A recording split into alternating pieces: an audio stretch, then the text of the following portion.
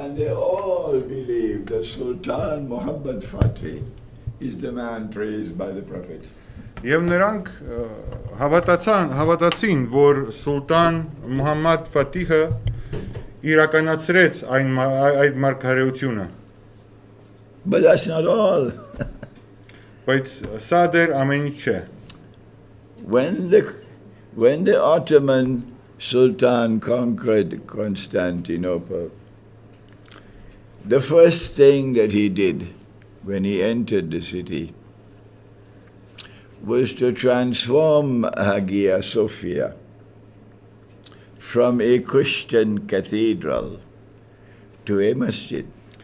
Երբ այդ Մուհամմադ Ֆաթիհը զավթեց Կոստանդնուպոլիսը, առաջին բանը որ արել էր, դա եկեղեցու Հայա Սոֆիա Սուրբ Իմաստության եկեղեցու մզկիթ դարձնելն էր։ And the Quran commands that we must protect the church, protect the cathedral, protect the Jewish synagogue, protect the masjid. Եվ Ղուրանը պարտադրում է, որ իսլամ աշխարհը, մուսուլմանը պարտավոր է, որ պաշտպանի եկեղեցին, պաշտպանի վանքը, պաշտպանի սինագոգը եւ իհարկե մզկիթը։ The Quran requires us to fight, if required, to protect the church, the cathedral, the synagogue, the masjid. Եվ եթե հարկ է, Ղուրանը նաև պարտադրում է, որ մուսուլմանը կրվի հանուն պաշտպանության եկեղեցու, սինագոգի եւ մզկիթի։ The Sultan betrayed the Quran a second time. Սուլտանը դավաճանեց Ղուրանը։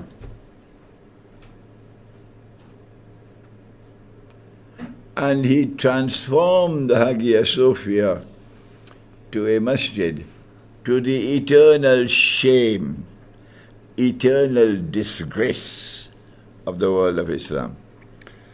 Եվ վերափոխեց, այսինքն եկեղեցին, Հայա Սոֆիան դարձրեց մզկիթ, որը ամոթանք է իսլամի աշխարհի համար, ամոթ է հավերժական։ And when I attempted to tell them that this was manifestly sinful, I could not convince even one Muslim in Turkey or the Balkans. Եվ երբ ես փորձում էի համոզել եւ բացատրել իրանց, որ միանշանակ մեղք է նման գործ անելը, ես չկարողացա ոչ մեկ հոգուն համոզել, որ նրանք սխալ էին իրանց կարծիքի մեջ։ So I have concluded there is something mysterious about these people. Եվ ես հասկացա, որ միանշանակ բան չէ սա, միանշանակ, այսինքն, որ ավելի վերևից կամ հոգևոր աշխարհից ինչ-որ մի բան կա խառնված, որ նրանք չեն հասկանում։ They are not normal people. Դա հասարակ մարդու արարքը չէ։ Այո։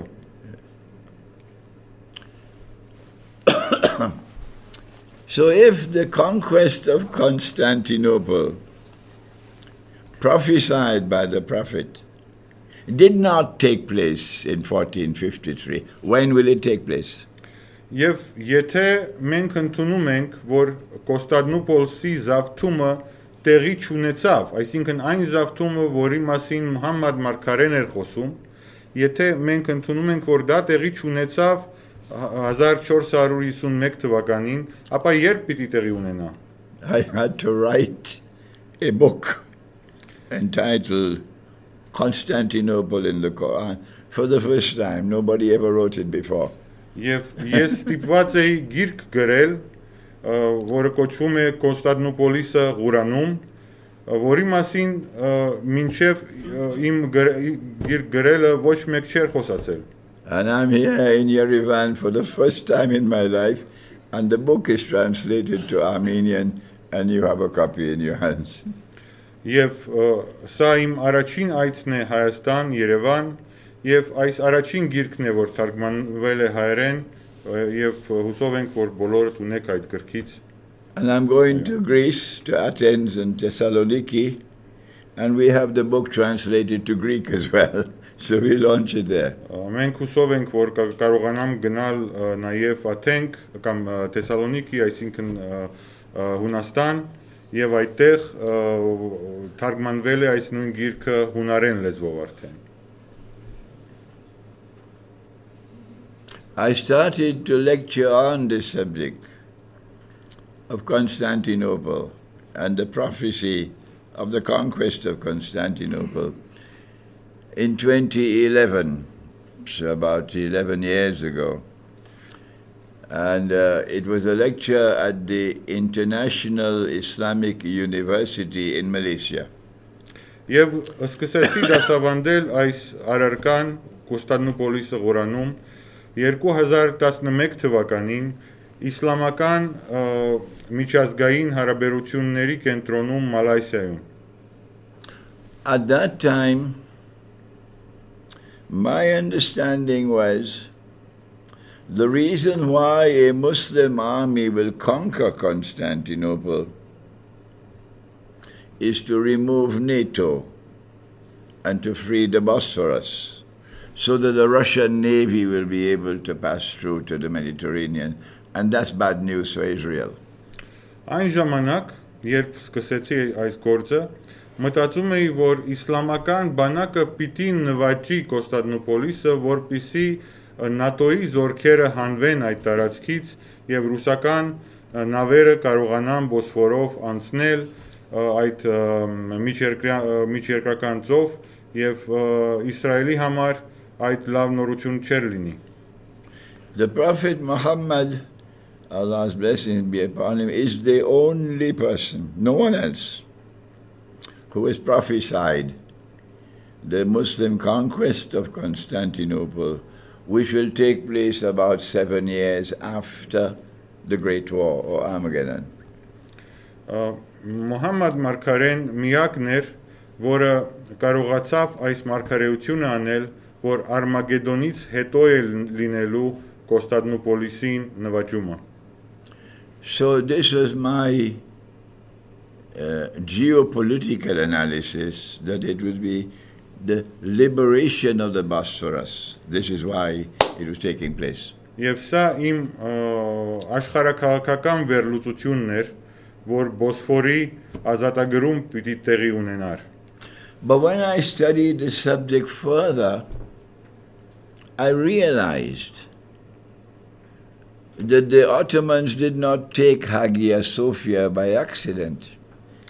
Բայց երբ ես ավելի խորին ուսումնասիրեցի այս հարցը, ես հասկացա, որ պատահական չէր այս Օսմանյան նվաճումը Կոստանդնուպոլիսի։ That Hagia Sophia has an important role to play in the end time. Որովհետև այս եկեղեցին, Սուրբ Իմաստության եկեղեցին, կարևոր դեր ունի վախճանաբանական մոտեցումներից ելնելով, այսինքն ժամանակների վերջում։ I then realized that one of the reasons why a Muslim army will conquer Constantinople is because when we do so, we will return Hagia Sophia to those to whom it rightfully belongs. Եվ ես հասկացա, որ նպատակներից մեկը, թե ինչի պիտի իսլամական բանակը ազատագրի Կոստանդնուպոլիսը, այն է, որ այս եկեղեցին, Սուրբ Իմաստության եկեղեցին, պիտի հետ վերադարձվի արևելյան քրիստոնյաներին, որոնց այս եկեղեցին իրական սեփականությունն է։ And when we return Hagia Sophia to those to whom it rightfully belongs, that will cause the establishment of friendship and alliance between those who follow the Messiah and those who follow Muhammad, Allah's blessings be upon them both.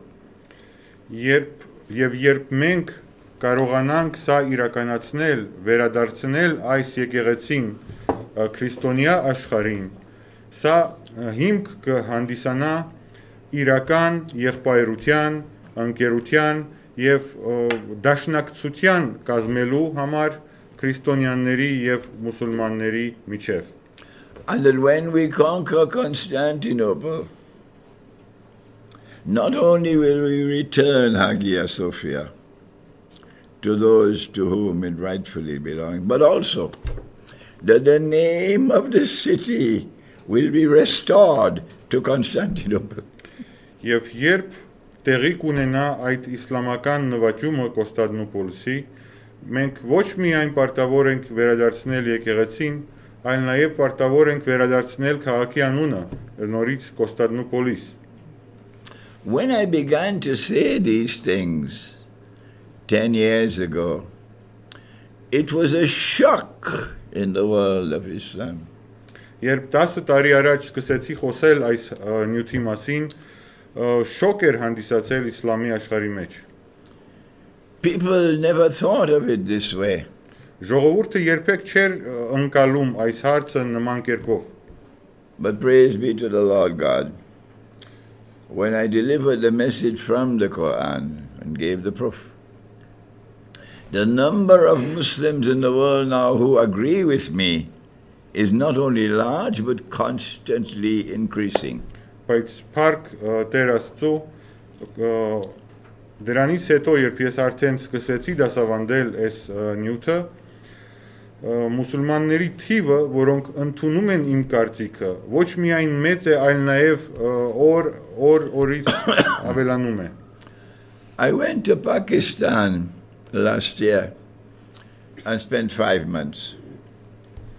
Անցած տարի Պակիստան այցելեցի եւ 5 ամիս այդտեղ մնացի։ And I went after Erdogan took Hagia Sophia and converted to a masjid for the second time. Եվ գնացի այդտեղ Պակիստան նույն ժամանակ անմիջապես երբ Էրդողանը նորից Հայա Սոֆիան վերածեց մզկիթի երկրորդ անգամ։ All the Pakistani people were happy, they were clapping, wonderful. Hagia Sophia is a masjid once again. Եվ Պակիստանի ժողովուրդը ուրախանում էր եւ ծափահարում էր, քանի որ իրենց ըմբռնումով այս եկեղեցին նորից մզկիթ դարձավ եւ դա լավ բան էր իբր։ The Arabs were also happy, clapping. Hagia Sophia is a masjid once again. Նաեւ արաբներն էին ուրախանում այս առիթից։ But when I spoke in Pakistan, and I gave the evidence from the Quran, I spent 5 months. Not one Pakistani ever came before me to differ with me or to argue with me. Երբ ես սկսեցի դասավանդել այս նյութը Պակիստանում, 5 ամսվա ընթացքում խոսում էի այս մասին եւ ոչ մեկ պակիստանցին չեկավ մոտս եւ չասեց, որ ինքը տարակարծիք է, տարաձայնություն ունի, որովհետեւ Ղուրանից ես արդեն կարողանում էի ապացուցել այս կարծիքի իրական լինելը։ The Pakistani people changed their views overnight. Պակիստանի ժողովուրդը կարծիքը փոխեց միանգամից։ But that cannot happen with the Turkish Muslims. Բայց թուրքերը, թուրքական մուսուլմանները պատրաստ չեն նման կերպով վարվել։ I cannot change the view of one of them. Մեկի կարծիքը չկարողացա փոխել։ And the Muslims of the Balkans. Եվ նույնն է Բալկաններում։ So I say to them, history is moving on and you'll be left behind by history.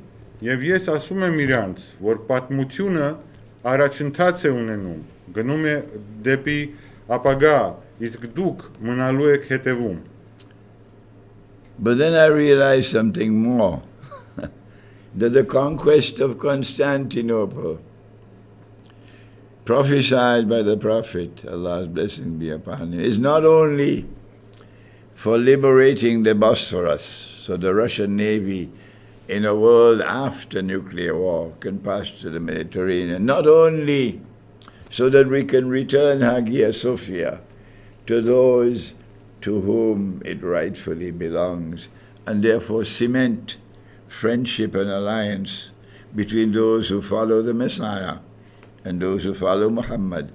Allah's blessing be upon him. But there's a third reason as well.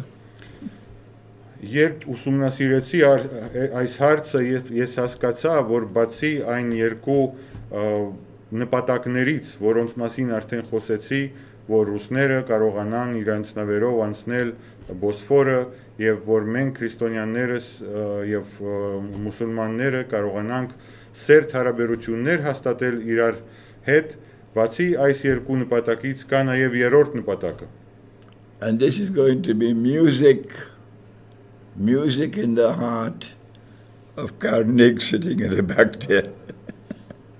Music in his heart when he hears this. Սա ինչ հիմա պիտի ասեմ մեր եղբայր ընկեր Գառնիկի համար պիտի երաժշտության նման բան լինի, որովհետև պիտի ուրախանա շատ. And when this video goes on the internet, this is the first time people will hear what I'm saying now. Եվ առաջին անգամն է, որ ընդհանրապես առաջին անգամն է, որ սա պիտի ասեմ, մինչև հիմա դեռ չեմ ասել եւ ինտերնետում ժողովուրդը իհարկե արիտ կունենա սա լսելու նաեւ առաջին անգամ. The Quran requires us to fight to liberate the oppressed. It orders us to fight for those who have been thrown out of their homes and left their lands. Fight for them. Ղուրանը նաև հրամայում եւ պարտադրում է, որ մենք որպես մուսուլմաններս կռիվ մղենք այն մարդկանց համար, ովքեր վանվել են եւ վրընդվել են իրենց տներից. I have to quote the Arabic so Cargill will enjoy it. Արաբերեն պիտի ասեմ, որովհետեւ մեր ընկեր Կարնիկը ինքը արաբերեն գիտի.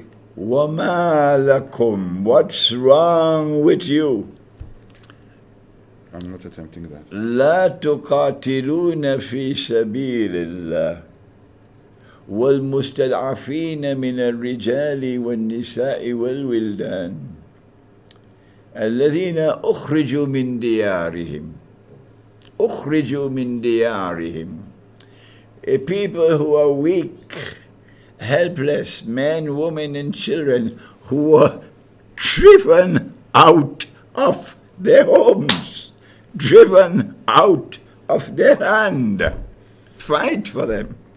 Ես չեմ կարող Ղուրանը թարգմանել ճիշտ, որովհետև Ղուրանը պարունակում է իմաստներ, որոնք ես չեմ կարող արտասանել, բայց ես ուղղակի մոտավորապես կասեմ իմաստը, որ այն կանանց եւ այն տղամարդկանց համար, որոնք վանված էին իրենց տներից, վրընդված էին իրենց տներից, դուք պարտավոր եք կռվելու եւ պարտավոր եք պաշտպանելու այդ մարդկանց.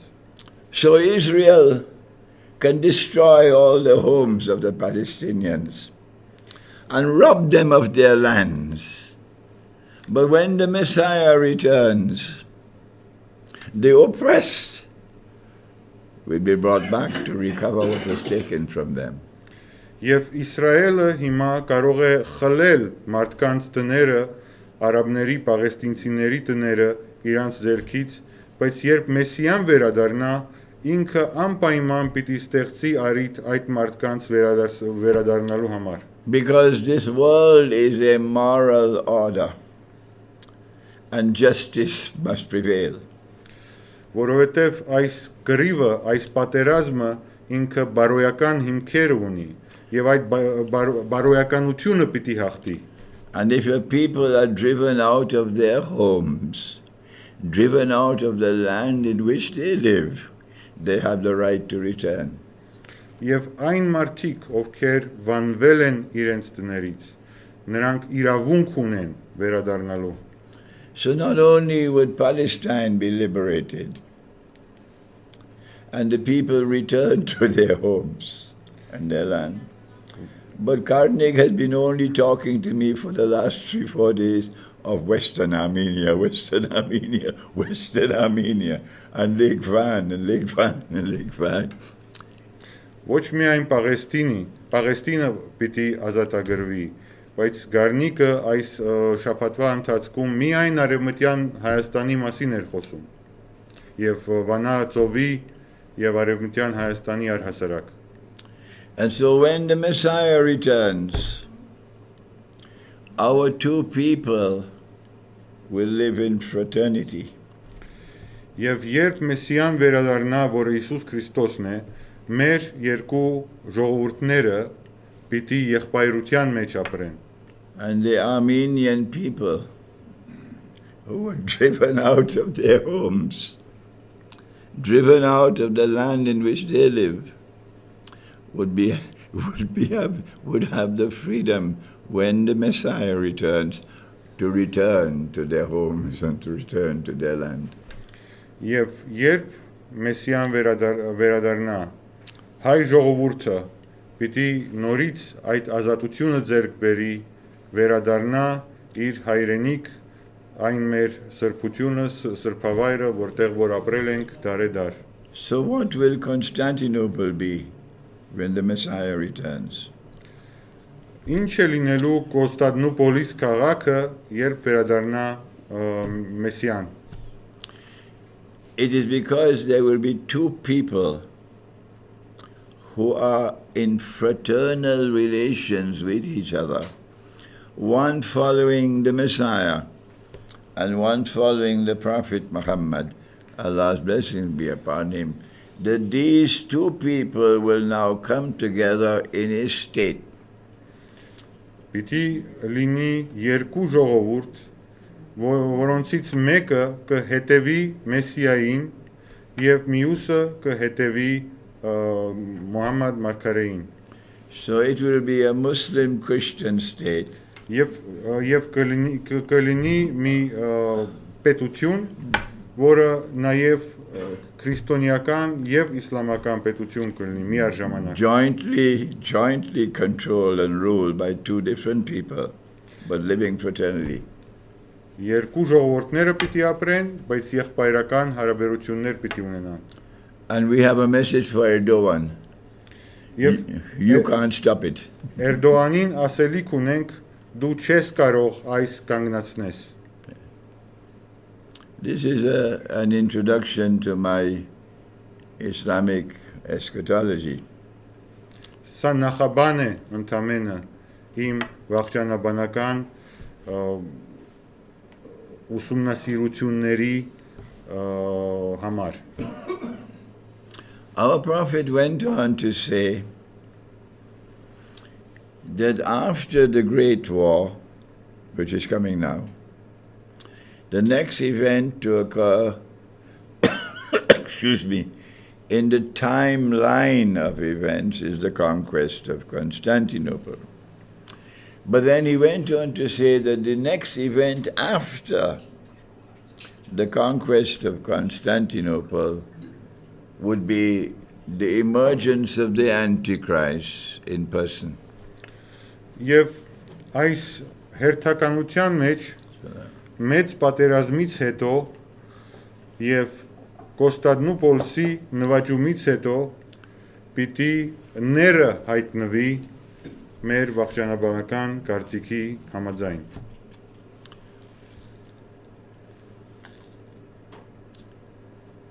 So the Antichrist will not appear in human form.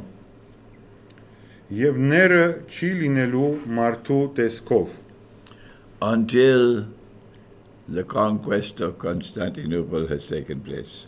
Մինչ դեռ Կոստանդնուպոլսի զավթումը տեղի չի ունեցել։ And the conquest of Constantinople is going to cement the alliance between this part of the Christian world and that part of the Muslim world.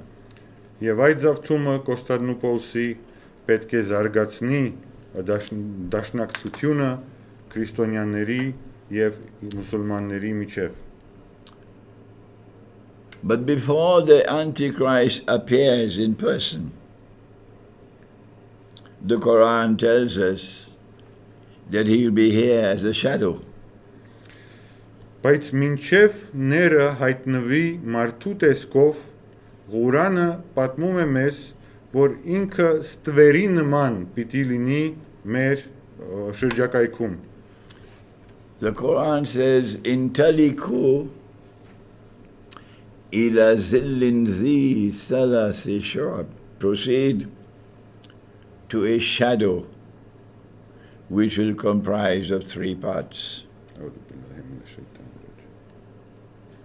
Եվ Ղուրանը ասում է, որ այս 3 բաժինը պիտի լինի այդ ստվերի եւ այդ 3-ը պիտի մենք ըմբռնենք։ The 3 parts of the shadow have been described by the Prophet himself, alayhi salatu wassalam. Եվ այդ 3 բաժինները, 3 մասերը մարգարեի կողմից բացատրված էին, that the first part will last for a long time. The second part will last for a shorter time. And the third part will last for a very short time. Եվ առաջին մասը ինքը երկարատև պիտի լինի, երկրորդ մասը ավելի կարճատև պետք է լինի, եւ երրորդ եւ վերջին մասը ամենակարճատև պիտի լինի։ I don't know, I can be wrong, but it seems to me that there is a similarity here between the Christian eschatology of 666. Եվ միգուցե ես սխալ եմ եւ ես չեմ կարող ասել հստակ, բայց իմ կարծիքով նմանություն կա քրիստոնեական տեսլականի հետ, որը մեզ ասում է, որ ների թիվը 600 եւ 66-ն է։ During this period of time, when the Antichrist or Dajjal is in the world but as a shadow, he's going to pursue his mission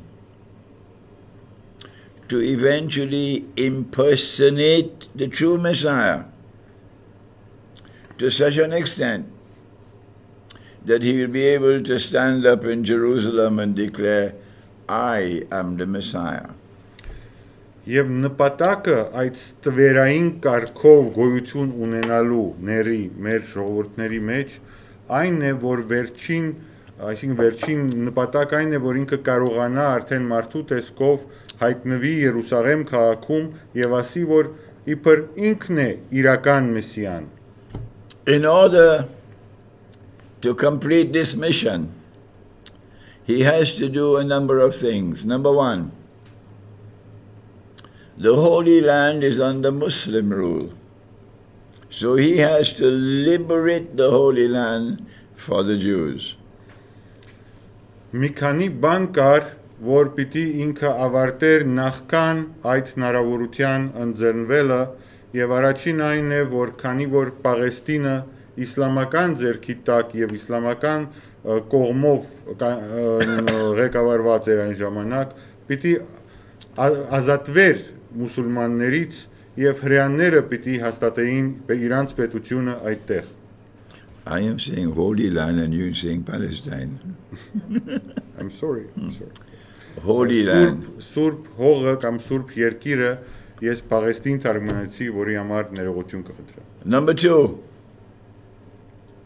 not only does he have to liberate the Holy Land for the Jews, but he also has to bring them back to recover it as their own. Եվ ոչ միայն նա պիտի ազատագրի այդ սուրբ երկիրը, այլ նաև պիտի բերի հրեաներին, որ հրեաները կարողանան իրանցը դա կոչեն։ Number 3, not only does he have to liberate the Holy Land for the Jews, not only must he bring them back to reclaim Jerusalem as their own, 2,000 years after they had been expelled, but number 3, he has to restore a state of Israel in the Holy Land and get them to believe this is the holy Israel of Solomon and David. Եվ նրանք Սուրբ Երկրում ոչ միայն այս երկու նպատակը պիտի իրականացնեն, բայց նաև Իսրայել պետությունը պիտի հայտարարեին, որպեսզի մարդիկ խափնվեին, որ իրական Իսրայելը եւ իրական Սուրբ հողը, Սուրբ Երկիրը այն է։ Number 4. In order for the Antichrist to complete his mission, not only must he restore a state of Israel in the Holy Land, 2,000 years after the Lord God had destroyed Israel, but he also has to cause that state of Israel to become the ruling state in the world. Եվս մեկ դրվագ կա, որ այն Իսրայելը, որը պիտի ստեղծվի ների կողմից, պիտի լինի ոչ միայն երկիր, որի մասին հրեաները կասեն, որ իրանց իրական Սուրբ Երկիր է, այլ նաև այդ երկիրը պիտի դառնա աշխարհի հզորագույն երկիրը, որպեսզի կարողանա իշխել եւ ղեկավարել։ The Antichrist delivered. He liberated the Holy Land in 1917 when the British Army conquered Constantinople. Եվ ների ծրագիրը իրականացավ, որովհետև բրիտանացիները 1917 թվականին, երբ մտան եւ ազատագրեցին իսլամական իշխանությունից այս տարածքը, առաջին քայլը կատարված էր։ Between 1918 and 1948, for 30 years, he brought the Jews back to the Holy Land to eventually reclaim it as their own. 1918-1948 թվականների միջև այդ ժամանակը օգտագործվել է հրեաներին հետ վերադարձնելու համար, որպեսզի հրեաները կարողանան հայտարարեն, որ այդ երկիրը իրանց երկիրն է։ In 1948, the Antichrist delivered more, and the state of Israel was established in the Holy Land.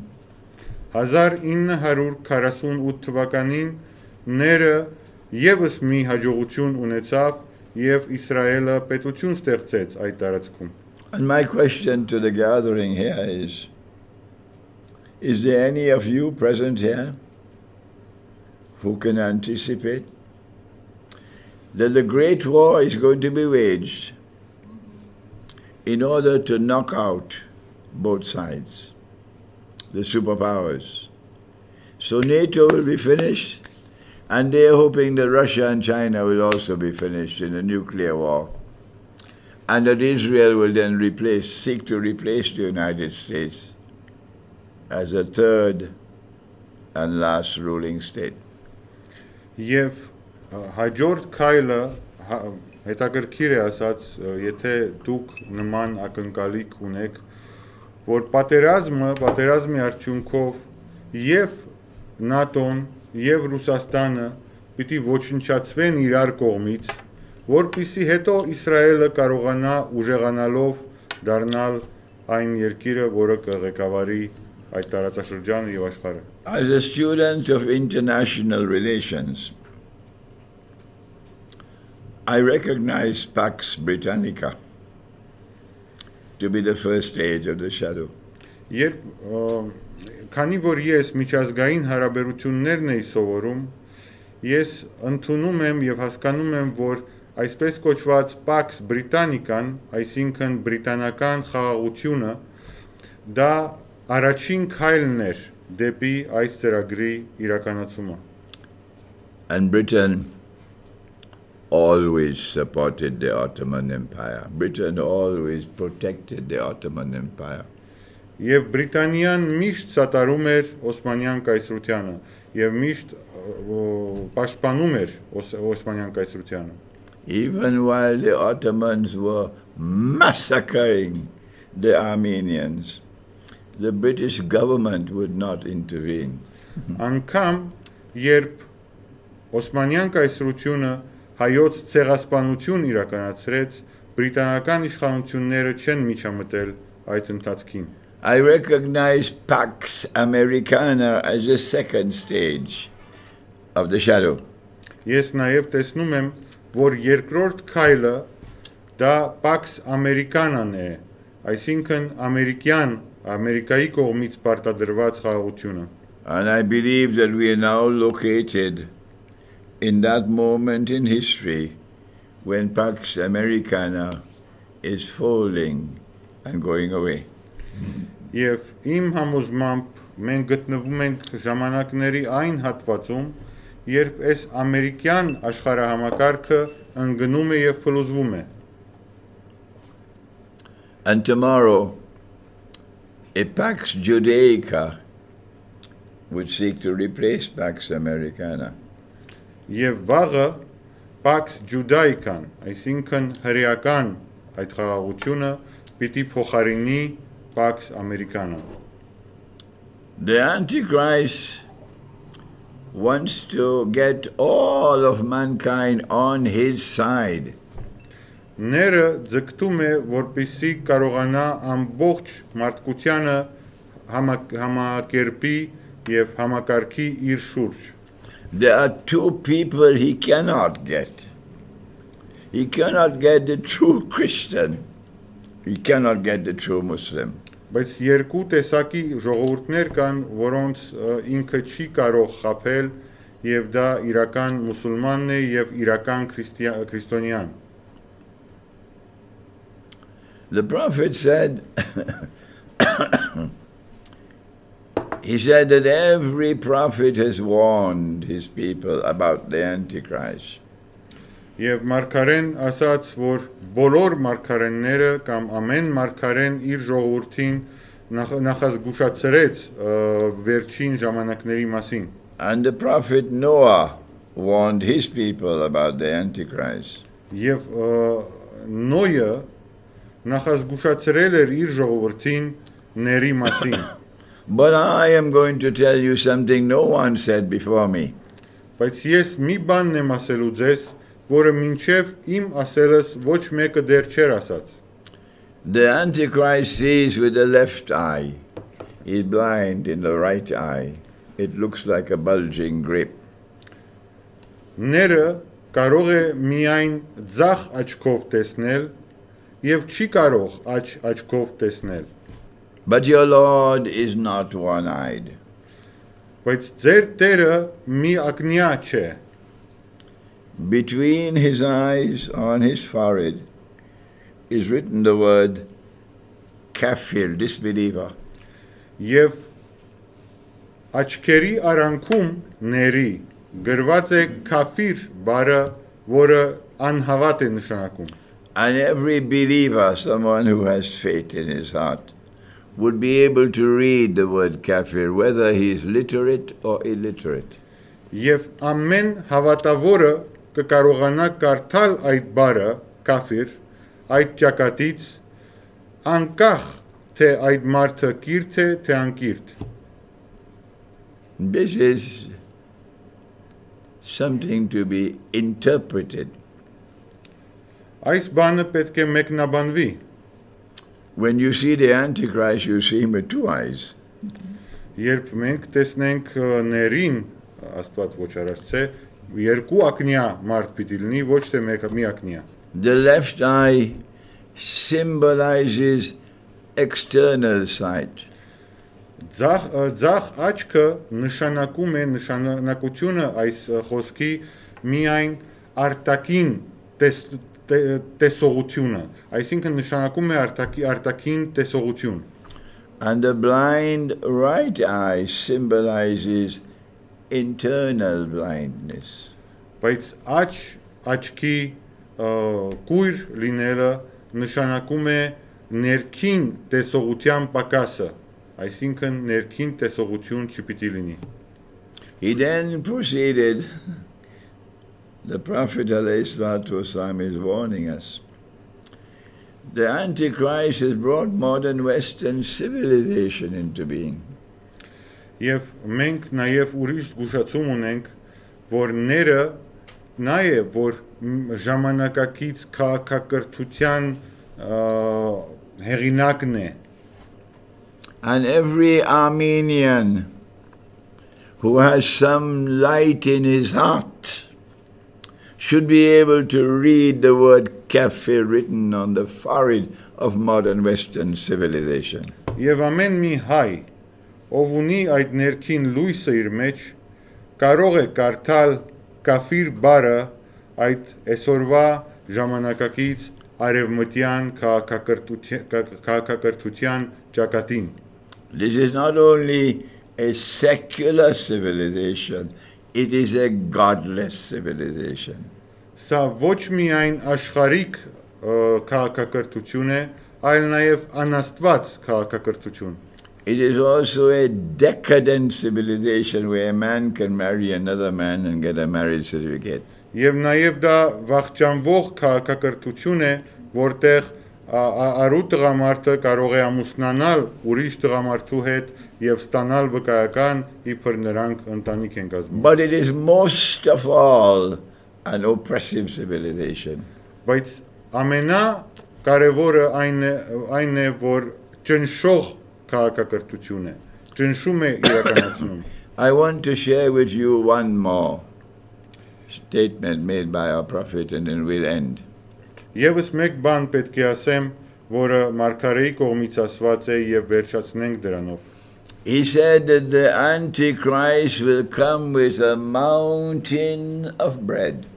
Նա ասաց, որ ները գալու է մի սար հացով, այսինքն մի լեր հացով, շատ հաց է ունենալու։ And people will follow him for his bread.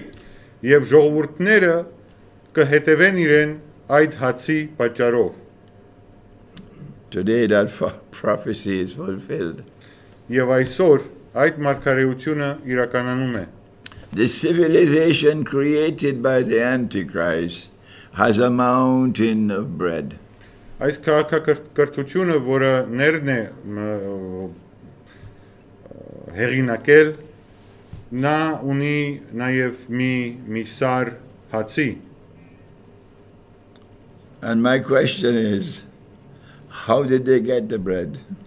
Եվ ես հարց ունիմ, թե որտեղից իրենց այդ հացը։ Why is Germany so rich and Britain so rich and the United States so rich and France so rich and Indonesia so poor? Այդ ինչպես եղավ, որ Գերմանիան, Ֆրանսիան, Ամերիկան եւ այլ երկիրները արևմուտքում այդքան հարուստ են եւ Ինդոնեսիան օրինակ այդքան աղքատ է։ One part of the world, filthy rich Աշխարհի մեկ մասը չափազանց հարուստ է and constantly getting richer.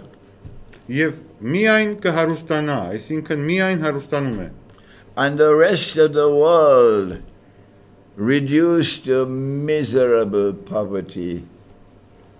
Բայց աշխարհի մյուս մասը ողորմելի աղքատության մեջ է։ The Antichrist is enslaving mankind. Ները մարդկանց ստրկացնում է։ Permanent poverty is oppression. Մշտական աղքատությունը դա ճնշում է։ And those who follow the truth which has come from the Lord God, that truth has zero tolerance for oppression.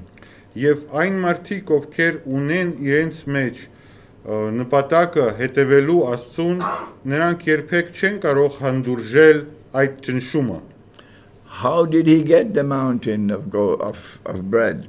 Ինչպես ները ստացավ այդ լերը հացի։ Number one, Առաջինը the banking system. բանկային համակարգ։ They don't lend you money simply to get rich. Նրանք դրամ չեն տալիս մարդկանց միայն որ նրանք հարուստանան։ They lend you money to enslave you. Նրանք դրամ են տալիս մարդկանց, որպեսզի ստրկացնեն մարդուն։ Number two, not just the banking system, but the monetary system. Եվ երկրորդը ոչ միայն բանկային համակարգը, այլ նաև տարադրամային համակարգը։ When Jesus comes back, Will he use US dollars or euros? Երբ Հիսուս Քրիստոսը վերադառնա, ինքը դոլար է օգտագործելու թե եվրո։ Answer me. Պատասխանեք, եթե կարող եք։ When Jesus comes back, None of them. will he use US dollars or euros? If you are Christian, and if you have any truth in your heart, you will know that this monetary system is bogus, it's fraudulent, it's a vehicle of exploitation and impoverishment and enslavement of mankind. Եթե քրիստոնյա եք, դուք կզգաք եւ կհասկանաք եւ հասկանում եք, որ այս տարադրամային համակարգը, փողի համակարգը, կոպիտ ասած Երևանյան բարբարով, ինքը մարդկանց ստրկացնելու, մարդկանց էլ ավելի աղքատեցնելու համար է։ Yesterday we got the news, that Zimbabwe in Africa has announced that they're going to mint gold and silver coins. Երեք լուրերի մեջ տեսանք, որ աֆրիկյան երկիր Զիմբաբվեում հայտարարել են, որ նրանք պիտի ոսկու դրամը արտադրեն իրենց երկրի մեջ։ And the gold and silver coins are going to be recognized as legal tender. Եվ ոսկու դրամը պիտի ընդունվի պետության կողմից այդ երկրում։ But the IMF, the International Monetary Fund created by the Antichrist, prohibits the use of gold as money. Բայց միջազգային այդ չգիտեմ մոնետարական ինչպես ասի monetary system կներեք արժույթի շնորհակալություն այս միջազգային արժույթի հիմնադրամը նրանք երբեք չեն ընդունում որ ոսկին կարելի է օգտագործել որպես տարադրամ. The reason why they banned the use of gold as money Եվ պատճառը ինչու նրանք արգելեցին ոսկու օգտագործումը is because if good money comes in the market, the false money, the bogus money will collapse. Այն է, որ եթե իրական դրամը մտավ շուկա, բոլոր ուրիշ դրամի տեսակները պիտի ընկնեն եւ վարի գնան. So number one, the banking system. Առաջինը բանկային համակարգ, and he has a mountain of bread. Number two, the monetary system, and he has a mountain of bread. Եվ բանկային համակարգը իր հացի լերը ունի եւ հետո տարադրամային այս արժույթի համակարգը, որը նաեւ իր հացի լերը ունի. But the Antichrist did something more. He delivered a magnificent, a spectacular scientific and technological revolution which transformed modern Western civilization to something that glittered like gold in the eyes of the rest of the world. Բայց կա նաև ուրիշ բան, որը ները հետապնդում է եւ այդ բանը քաղաքակրթության զարգացումն է եւ տեխնոլոգիաների զարգացումն է. We have to be careful with the technology from the Antichrist. Մենք պիտի զգուշությամբ մոտենանք տեխնոլոգիային, որը ներից է գալիս. Because that technology is a double-edged sword. Այդ տեխնոլոգիան որպես սուրբ դանակ լինի երկու կողմանի. On the one hand, there is obvious benefit in the technology. Կան միանշանակ առավելություններ տեխնոլոգիայի, and on the other hand, there is frightful danger in the technology. Բայց կա նաև վտանգ, սպառնալիք, որը մեզ համար վտանգավոր է. What is happening today all over Europe is that everybody wants to be a part of the European Union. Եվ մենք հիմա տեսնում ենք, որ Եվրոպայի կոնտինենտի վրա բոլորը ուզում են Եվրամիության անդամը լինել. NATO bombed Belgrade for 70-something or 80-something days. 80 օր եւ ավել ՆԱՏՕ-ն Բելգրադ քաղաքը ռմբակոծել է and Serbia still wants to be a member of the European Union. Իսկ հիմա Սերբիան կանգնում ասում է, որ Եվրամիության անդամ ուզում է դառնալ։ Because this prophet said, he said people will follow him for his bread. Որովհետև Մարգարեն ասաց, որ ժողովուրդը պիտի հետևի ներին հացի համար։ I have come to Armenia to share this view with you. Եվ Հայաստան եկա, որպեսզի կարողանամ կիսել այս կարծիքը ձեզ հետ։ That even if we have to be content with a small piece of bread and a glass of water, Եվ եթե պիտի անգամ բավարարվենք մի բաժակ ջրով եւ մի կտոր հացով, we must resist this oppressor with his mountain of bread. մենք պիտի դիմադրենք այն ճնշողին, որը հացի լերը ունի։ I thank you for being so patient with me for such a long time. Շնորհակալություն, որ դուք ինձ հնարավորություն եք ընձեռնել եւ սպասեցիք այսքան ժամանակ։ Yeah. Հիմա եթե կարելի է հարցերի ժամն է, ես խնդրել եմ որ հարցերը ձևակերպեք ուղղակի գրավ որ երկու հարց։ Ես ունեմ երկու հարց։ Կամ առաջինը լրացում, ընտրեմ թարգմանել։ Okay. Իստանբուլ անվանումը կապված է ուղղակի գենոցիդի հետ, այսինքն երբ որ թուրքերը գրավել են եւ քաղաքը իսլամադավաններով լեցուն չի եղել, նրանք հասել են նրան, որ ոչնչացվել են ոչ միայն այլադավանները, այլև քշվել են տարածքներից, որպեսզի անունը դրվի Իսլամ Բոլ։ Okay. When Այստեղից ցակում է այդ անունը։ the Turks had conquered Constantinople, the gentleman says, the people of Constantinople were not Muslim, and they have deliberately changed the name in order for it to be called Istanbul, so that would mean the city of Islam. Եվ երկրորդ հարցը, որ ես Question. Էթնիկական խմբերը, որոնք ապրել են որպես տեղաբնակներ Թուրքիայում եւ չեն պատկանել իսլամին, ոչնչացվել են ուղղակի հարյուրամյակների ընթացքում, որովհետև թուրքական սուլթանատը ստիպված էր նահանջել։ Այսինքն նահանջող իսլամադավանների համար գործել է օրենք, որը ես դիմում եմ շեյխին, որ անձամբ մեկ անգամ չի որ Ղուրանը կարդացել եմ, բայց այնուամենայնիվ համարում եմ, որ շեյխը ավելի պրոֆեսիոնալ է, քան ես, հատկապես լեզվի առումով գոյություն ունի Ղուրանում կետ, համաձայն որի կարելի է մեխանիկորեն ոչնչացնել անձնավորությանը, որը ոչ մի մեղք չունի փախստականների համար։ Այսինքն դրանք Եվրոպայից են փախել են ռուսական նվաճումների հետևանքով եւ Թուրքիայում գործել է օրենք, հայտարարվելով, որ դա կրոնական օրենք է, որ բոլոր նրանք, ովքեր ունեն ունեցվածք, կարող են ոչնչացվել այդ մարդկանց կողմից, որովհետեւ նրանք ձեռք բերեն ունեցվածք։ Okay, there are two parts to this question. Okay, there are two parts to the question that the gentleman has just given.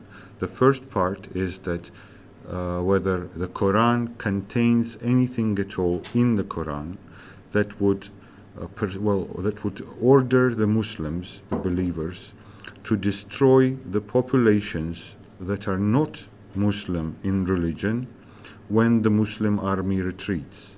And the second part is there anything in the Quran that enables the Muslims to destroy a population and then claim their property as their own in the name of religion? Because the Turks have done these things in the name of the religion of Islam. That's why the gentleman is asking. This is oppression. This is oppression. And this is wickedness. This is evil. The Quran does not at all permit you to oppress a people. Միանշանակ է, որ Ղուրանը երբեք թույլ չի տալիս ճնշում գործադրել ժողովրդի կամ ժողովուրդների վրա։ There's nothing in the Quran to support oppression, and this is oppression. Բացարձակապես ոչ մի բան Ղուրանում չկա, որը կպաշտպաներ ճնշումը։ Անմեղ մանավանդ անմեղ մարդկանց։ Not guilty people. Yeah, but oppression ճնշում։ Այո։ You had a question? Պարոնը հարց ուներ, այո, խնդրեմ։ Thank you very much for a very interesting lecture, discussion, talk. We can also say that it's a kind of parable because your way of talking is very interesting from this perspective too. I introduce myself, Harutsun Khudanyan, Institute of History, National Academy of Sciences of Armenia. I have two questions. One at a time. Մեկ առ մեկ, եթե կարելի է։ Yes. The first is, we know that after the Ottomans conquered the heart of Byzantine Empire, that is Asia Minor and Armenia, thereof Armenians turned to be not only the subjects of the conquerors, but also zimmis, that is, for whom they should take care of rather than oppress. Do you consider it a great sin, a big haram, before Allah and the Prophet when Turks Ottoman Empire perpetrated the Armenian genocide? Պարոն Հուդանյան, եթե դուք կարող եք թարգմանել սա հայերեն նաև, վստահ եմ, որ ինձանից ավելի լավ կանեք եւ խնդրում եմ։ I asked him to translate this into Armenian for me. Օսմանյան կայսրությունը, երբ նվաճեցին բյուզանդական կայսրության սիրտը, որը փոքր Ասիան եւ Հայաստանը, այնուհետեւ այդ նվաճումներից հետո հայերը դարձան ոչ միայն նվաճողների ենթակաները, այլև զիմիները։ Զիմիները, այսինքն Ալլահի ենթահովանավորյալները, որոնցից գանձվում է կրոնական արք։ Այո, եւ որոնց համար սակայն պետք է մահմեդականները հոգ տանեն եւ պաշտպանեն։ Այո, բայց նաեւ պիտի պաշտպանեին նրանց։ Դուք համարում եք դա մեծ մեղք եւ մեծ հարամ Ալլահի եւ նրա մարգարեի առջեւ, երբ թուրքերը ծրագրեցին եւ իրականացրին հայոց ցեղասպանությունը։ Շնորհակալ։ If you are attacked, Armenia is attacked, and you are the object or the victim of aggression, the Quran gives you permission to fight, to respond to aggression. Երբ դու հարցակման ենթակա դարձար եւ դու պիտի քեզ պաշտպանես եւ Հայաստանը հենց նույն հարցակման էր ենթարկված, Ղուրանը տալիս է պաշտպանության հնարավորությունը։ Secondly, if a people are being oppressed, as the Armenians were being oppressed, Երկրորդը, եթե ժողովուրդը ճնշված է, ինչպես հայերս էինք ճնշված, and if they are crying out to the heavens for help, as they were doing, եւ երբ աղաղակում էին Աստծուն օգնության համար, then the Quran makes it obligatory to fight, to liberate the oppressed. Ղուրանը պարտադրում է, որ մուսուլմանը կռիվ մղի հանուն այդ մարդկանց, ովքեր ճնշված են։ However, Սակայն we must always be a people who prefer peace rather than war. մենք միշտ պարտավորված ենք լինել այն մարդիկ, ովքեր կնախընտրեն խաղաղություն պատերազմին։ So we must first explore and exhaust all possible peaceful means of resolving the problem. Եվ մենք պիտի կարողանանք նախ սպառել բոլոր հնարավորությունները խաղաղության համար, մինչև դառնանք պատերազմի։ We must not be rushing into war to fight. Չպիտի վազենք պատերազմ մղելու համար։ It is only when we have explored and exhausted all possible peaceful means of resolving the problem and we have failed, then we fight. Միայն եթե մենք կարողացանք բոլոր այդ հնարավորությունները սպառել, խաղաղ հնարավորությունները եւ չօգնեց, միայն այն ժամանակ պարտավորված ենք, որ կռվենք։ But the oppressor must know and the aggressor must know in advance that if we ever have to fight you and we defeat you, we will take your territory. բայց ճնշողը եւ ագրեսորը պիտի պարտադիր իմանա, որ եթե հասավ նրան, որ մենք կռվում ենք քո հետ, եւ եթե հասավ նրան, որ մենք հաղթեցինք քեզ, ապա մենք խլելու ենք քո տարածքը։ If you want, after we defeat you, if you want to continue to reside in that territory, you who are fighting with us, we will allow you to continue to live in that territory as zimmi. Եվ այդ ժամանակ, եթե դու կուզես շարունակել ապրել այդ տարածքում, բայց միջև դա դու կռվել ես մեզ հետ, մենք տալիս ենք այդ հնարավորությունը, բայց արդեն զիմմի կարգավիճակով։ If you have never fought with us, բայց եթե դուք երբեք չեք հարձակվել մեր վրա եւ չեք սկսել այդ պատերազմը մեր դեմ, you have never waged war on us as aggression. Երբեք ագրեսիա չեք կիրառել մեր նկատմամբ, You have never been oppressing the people and we had to fight you. եւ դուք երբեք չեք ճնշել ուրիշ ժողովրդին, որպիսի մենք պարտավորվածություն ունենանք ուրիշ ժողովրդին ազատագրել ձեզանից, and you are in that territory. You can never be zimmi. եւ դու մի տարածքում ես, դու երբեք զիմմի չես կարող լինել։ Good. Do you have any questions on that? Thank you. The second question. No, the first one. Yes, yes. You agree with me? I just asked whether it was a great sin before Allah, Great Haram, I mean Armenian genocide, or not. Of course it was. That's why I'm here. Thank you. I have more to say. Thank you. I have more to say. Մեկ վարքյան սա թարգմանեմ, ուրեմն հարցը կրկնվեց, որ արդյոք հայոց ցեղասպանությունը իրական մեղք էր, որը գործվել էր Թուրքիո կողմից։ On Judgment Day, every single Armenian who was killed, who was injured, who was driven out of his home, women who were raped, children who were killed, every single one of them will stand before the Lord God on Judgment Day. Դատաստանի օրը ամեն մի հայ, ով վնասվել է թուրքերի կողմից, եւ այն կանայք, որոնք բռնաբարվել են, եւ այն մարդիկ, ովքեր սպանվել են, այն երեխաները, նրանք բոլորը կկանգնեն Աստծո առաջ։ In that court, nothing is forgiven until the Lord God forgives. In that court, nothing is forgotten. Everything is remembered. On that day, every oppressor will have to stand up. Anyone who killed an Armenian, who oppressed an Armenian, who killed the children, who raped the women, every single one of them will stand before the Lord God on Judgment Day.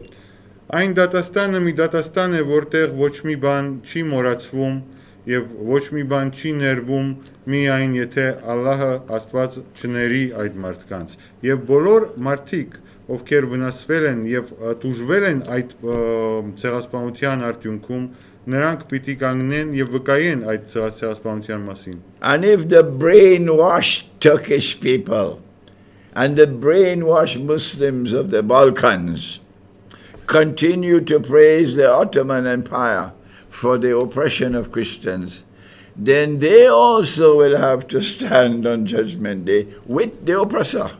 Եվ եթե այս ուղեղը լվացած թուրքերը եւ ուղեղը լվացած բալկանյան ժողովուրդները, որոնք մինչև հիմա պաշտպանում են եւ հերքում են ցեղասպանությունը, պատրաստ են այսպես շարունակել, նաեւ նրանք իրենց պատասխանը պիտի պարտադիր տան Աստծո առջև։ And when the Lord God gives his judgment, no one in this room will be surprised, but they will be very surprised. Եվ երբ Աստված իր հայտարարությունը կանի, իր դատաստանը կվարի, այս սենյակում գտնվողներից ոչ մեկը չի զարմանա, որովհետև մենք հասկանում ենք, թե ինչ է տեղի ունեցել, բայց նրանք կզարմանան։ Go ahead, second question. Thank you. The second question is, you spoke about the Temple of Hagia Sophia and Constantinople. After the Armenian genocide, another genocide was planned and implemented by Turkish government. That is, blasting Armenian churches and monasteries, sanctuaries, and turning them into mosques, as in case of Hagia Sophia. That is called cultural genocide. Isn't this, again, a great sin and haram before Allah and His Prophet too? And how the Islamic world would voice about it? Thank you. Yes, all of this was haram. All of this was to be condemned. Sorry, Sheikh, this wasn't translated into the Armenian. Խնդրեմ, որտեղ պիտի մեր հայ լսողներին անպայման հարգենք առաջին հերթին։ Հարգելի մամա խոսեց Hagia Sophia տաճարի եւ Կոստանդնուպոլսի մասին, հայոց ցեղասպանությունից հետո երկրորդ ցեղասպանությունը ծրագրվեց եւ իրականացվեց թուրքական կառավարության կողմից, այն է պայթեցնել հայկական եկեղեցիները եւ վանքերը, սրբավայրերը կամ վերածել դրանք մզկիթների, ինչպես որ Սուրբ Սոֆիայի տաճարի դեպքում է։ Արդյոք դա մեծ մեղք եւ հարամ չէ Ալլահի եւ նրա մարգարեի առջեւ եւ ինչպես է իսլամական աշխարհը բարձրաձայնում դրա մասին։ Yes. Please. The question, the answer is very clearly, all of these acts of oppression must be condemned based on the Quran. But just a second, I'll translate this. Ղուրանի վրա հիմնվելով միանշանակ պատասխանը պիտի տամ, որ բոլոր այս ագրեսիայի պարագաները միանշանակ պետք է դատապարտվեն եւ դատապարտելի են, միանշանակ։ But the surprise of my life, when people stop thinking, the Quran refers to them as cattle. Բայց ես զարմանում եմ, որովհետև երբ ժողովուրդը դադարում է մտածել, Ղուրանը իրանց մասին ոչխար, այսինքն ոչխար արտահայտությունն է կիրառում։ Կամ անասուն, ուղղակի կոպիտ է հնչում մի քիչ, բայց I refer to them as sheep and cattle. Եվ ես ասում եմ, որ ոչխար եւ անասուն են։ And the surprise I have received in my old age is that we in the world of Islam, we have the most sheep and cattle of all in mankind. Եվ ես զարմանում եմ, որովհետև իսլամական աշխարհում այդ ոչխարներից եւ անասուններից ամենամեծ տոկոսը մեզ բաժին ընկավ։ His sister sitting at the front here is from the Arab world, and she will tell you everywhere she turns is only sheep and cattle. Մեր քույրը արաբական աշխարհից է եւ նա կարող է վկայել նաեւ ու պատմել թե ինչպիսի վերաբերմունք է այդ ժողովրդից այս խոսքերի նկատմամբ։ So on the subject of Armenia, there has been massive brainwashing for 600 years or more. 600 տարվա ընթացքում մարդկանց ուղեղն են լվացել Հայաստանի Պարագայի Հայաստանի պատմությանը վերաբերյալ։ And I have come to Yerevan to begin the process of removing that brainwashing.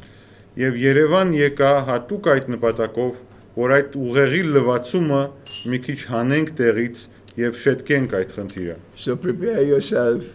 I'm going to be coming more and more often, inshallah. Եվ պատրաստեք, որովհետեւ նաեւ պիտի ուրիշ անգամներ գամ ձեզ մոտ Աստծո կամքով։ Yeah.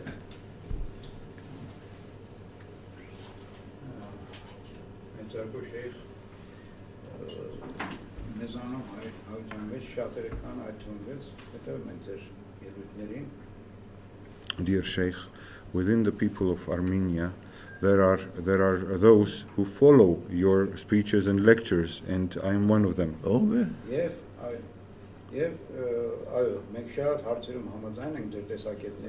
There are many things that we agree upon. Okay.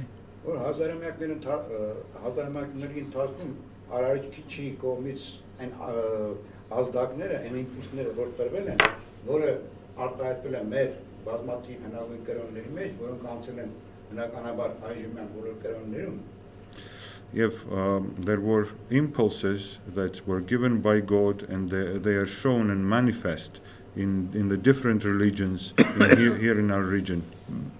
Այնուամենայնիվ մարդկությանը վեր են ածել այդ համաշխարհային կրոնները վեր են ածել կրվա խնձոր, հա, եւ մարդկանց անել են իրար դեմ կապված իրենց կրոնական պատկանելությունից եւ դրա ամենամեծ հարվածը ստացել ինքը հայությունը.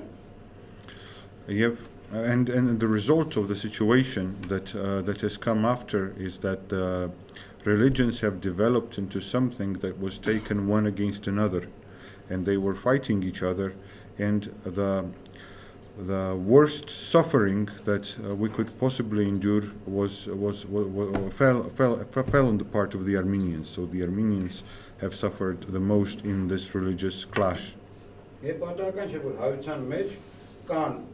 Տարբեր կրոնների հետևորդներ, ցած իսլամից, բուդդիզմ, հա, քրիստոնեության տարբեր աղանդներով, հա, եւ այն պետությունը, որ դուք ասում եք, որ պետք է կրոնների, հայությունը իր մեջ կրում է. It is not by accident that the people of Armenia, the Armenian people, they have different religions within them. So there are followers of different religions. There are Armenians who are Christian, and that's the majority here in Armenia, but there are also Armenians who are Muslim, and there are others that are Buddhist, and there are others as well. And it is not by accident that you are saying that there should be a state that will unite these different religions.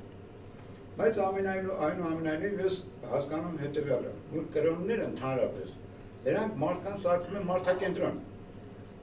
Այնինչ ի սկզբանե մարդիկ թե եզերքի կալման, թե եզերքի իր պարտականությունները բնության հանդեպ, թե իր բանը, այսինքն պետք է մարդուն սովորեցնել ապրել եւ ապրեցնել. Եվ դրանով իսկ մարդկությանը եւ ընդհանրապես. And he says that religions make people centered on humans in order to raise them and teach them and develop them.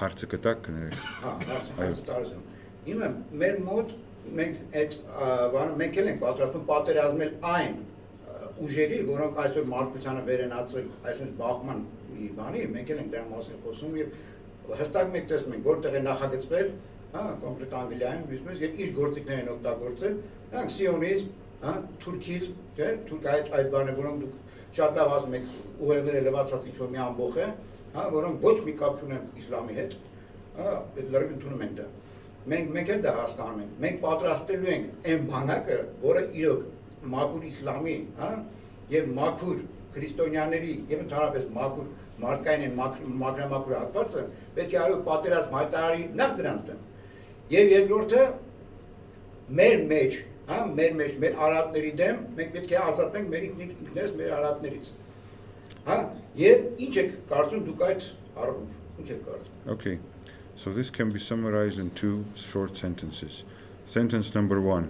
We also recognize everything that you have said for the Zionists and the British and the others that have prepared the modern system to be what it is today.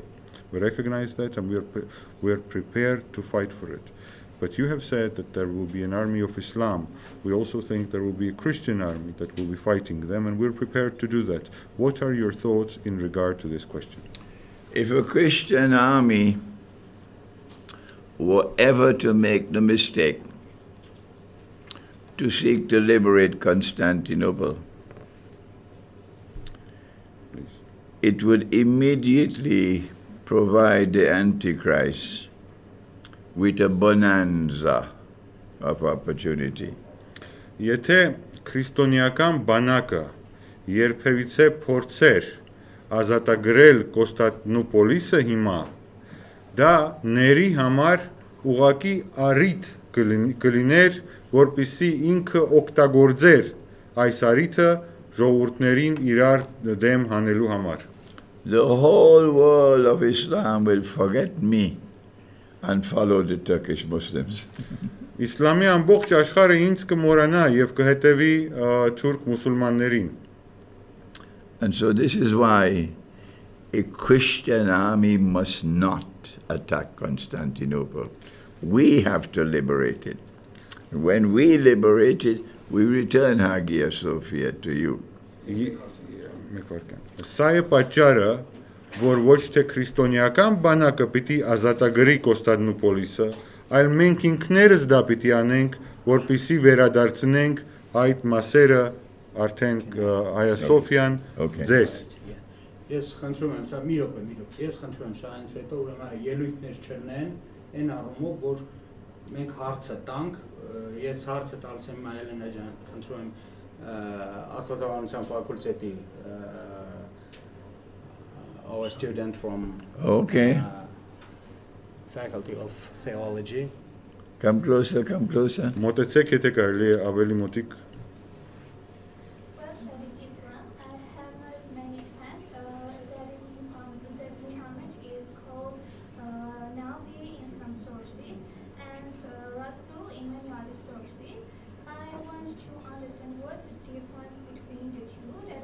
That's according to Muslims. Was Muhammad a prophet or an apostle? Because we know that those two words have a different meaning. Did you understand the question? No, yeah. Okay, she says that in Arabic there are two words describing Prophet Muhammad. One is Nabi and the other one is Rasul. And the question is, what is the difference between Nabi and Rasul? Because we presume that the meaning of these words are different. Was Muhammad, she says, an apostle or a prophet? Would you tell us?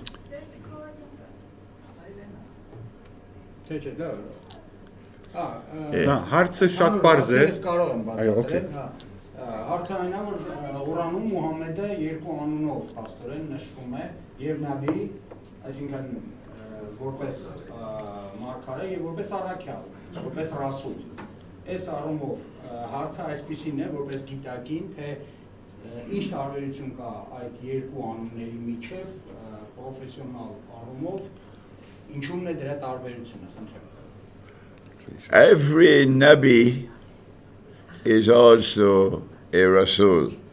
Ամեն նաբին նաև ռասուլ է։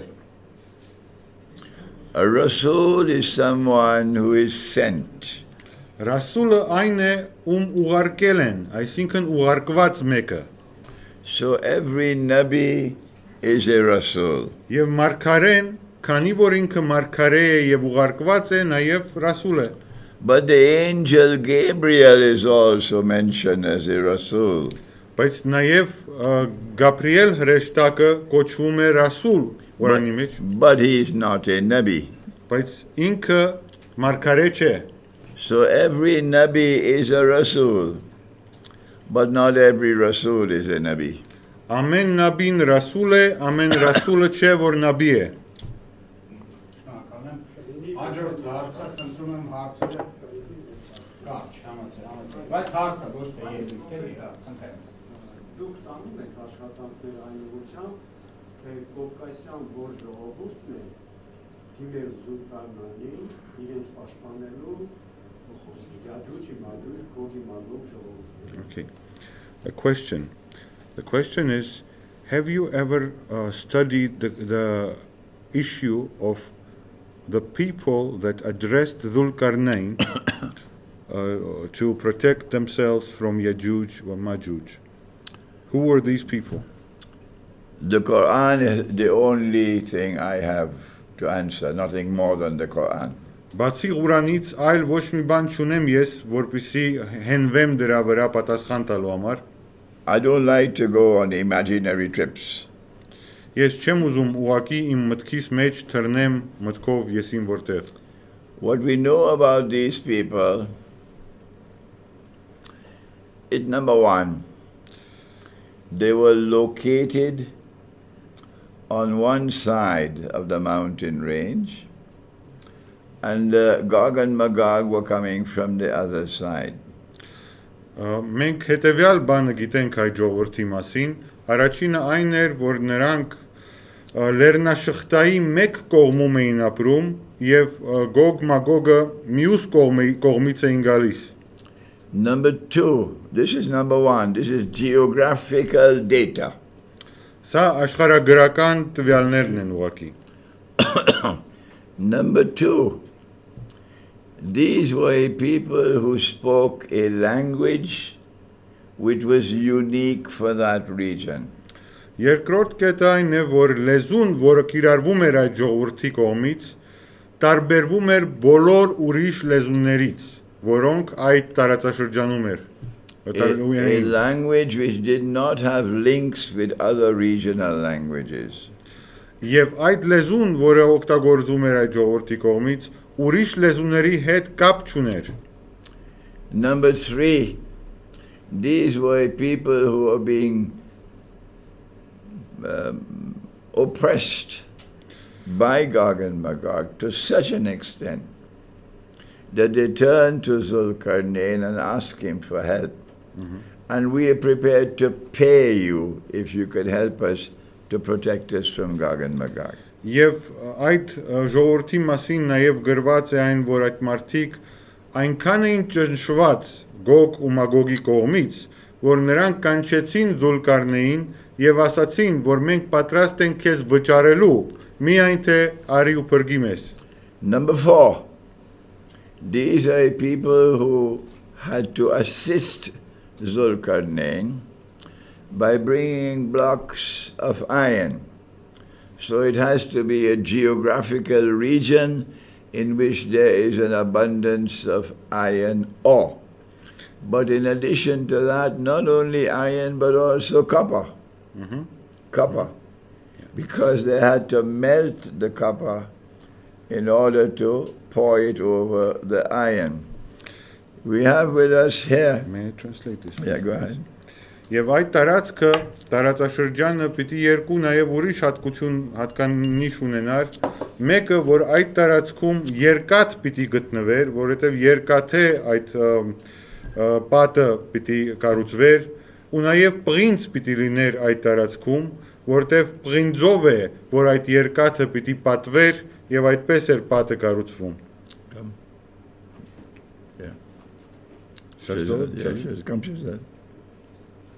Give them a brief description of what you've discovered. Can you speak in Russian? Yes, I can. Go ahead. But I will still translate if you Right, speak in okay, Russian. go ahead. No, if you can speak in Russian, no need for translation. Pardon? Չէ, ուղղակի մեջ բերում պետք է։ Մեկ վարքյան ես պիտի կարող հարցնեմ, որ հասկանաք։ Այսինքն ռուսերեն չհասկացող մարդ կա այստեղ ունենք թե ոչ։ Ես կթարգմանեմ հետո Гарник եղբայր։ Окей. Пожалуйста, говори по-русски. Говори по-русски, и кроме нашего друга все понимают. Во-первых, этот народ, о котором описывается в Коране, у них был уникальный язык, который не смешивался с другими группами языковыми, как шейх сказал. И это мы подозреваем, что это находилось в Дарьяльском ущелье, стена была построена. И она перекрывала как бы Северный Кавказ от Южного Кавказа. Это был единственный проход, который соединял раньше, сухопутный проход, который соединял Европу с Азией.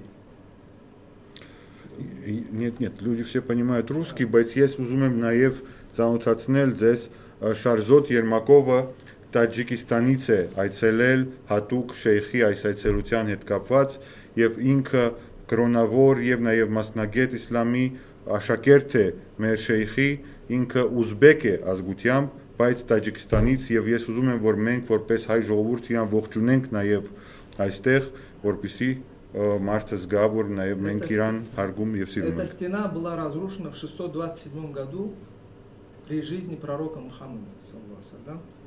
И тогда впервые северные народы, которые не переходили эту стену 1200 лет, они появились на Южном Кавказе, они захватили Тбилиси.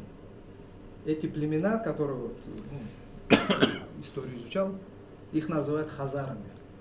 Хазары впервые в 627, по некоторым данным в 628 году захватили Тбилиси, а их там не было 1200 лет. А до этого некоторые историки, в том числе англосаксонские, говорят, что в 7 веке до нашей эры северные племена бывали на Южном Кавказе, и они построили... Государство, я не думаю, что существовало, но они эти территории называли Сакасена. Сакасена, вот это, Yes, I know it. который включает сегодня современную Грузию, Азербайджан, Армения, Южный Кавказ, они назывались Акасан. Это есть у некоторых английских историков тоже, в том числе, как-то его звали, Шерл, сейчас имя не вспомню историка. Он объясняет, почему европейские народы себя называют кавказским народом. Если вы, например, в Европе у немцев или у англичан спросите, к какой расе вы относите себя, они не говорят, мы европеоидная раса. Они говорят, мы белые кавказцы, white Caucasian. Okay, make it short, eh? Yes, I can cut it here. Yeah. Հարցը, հա? Да. Question? Կոնկրետ հարցը, վերադառնանք մենք այսօրվա վիճակին, այսօրվա սոցիալ-տնտեսական, քաղաքական, ռազմական իրավիճակին, ինչ կատարվում է այսօր Եվրոպայում, գնում է հակամարտություն արևելքի ու արևմուտքի միջև, եւ զարգացումը այնպեսին է, որ չի բացառում միջուկային զենքի կիրառում։ Մեր հարգարժան շեյխը ինչպես է ակնկալում, ինչ ակնկալիք ունի այս երկու համաշխարհային խոշոր կրոնների քրիստոնյա իսլամ կրոնների համագործակցությունը այս քնջուկի լուծման հարցում։ Okay. The question is that the tension now in the world is such, he asked us to return to the current events, the tension is such that we would not even exclude a possible explosion of a nuclear bomb, a use of a nuclear weapon. And he is asking about the role of the Christian and the Muslim in the situation like we're living in today.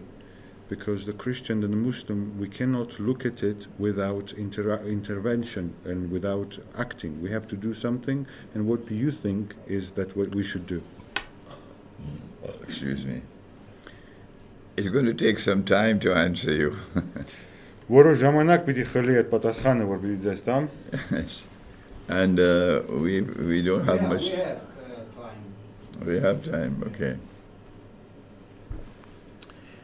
Surah Al-Kahf of the Quran is that part of the Quran which delivers the most important knowledge on eschatology. Ղուրանի Al-Kahf սուրան պարունակում է իր մեջ ամենամեծ պաշարը վաղճանաբանական տվյալների։ And when it speaks about Zulqarnain, it speaks about someone who impacts on history on two occasions. Եվ երբ այդտեղ ներկայացվում է Զուլկարնեյնը, այդ մարդու մասին խոսում էինք, այդ մարդը ներկայացված էր երկու դարաշրջանում, այսինքն երկու տարբեր դարաշրջանի ժամանակ հայտնվող մարդու պես։ On the first occasion, the Lord God gave him the power, and he had the faith, and he was able to block Gog and Magog, contain them, checkmate them.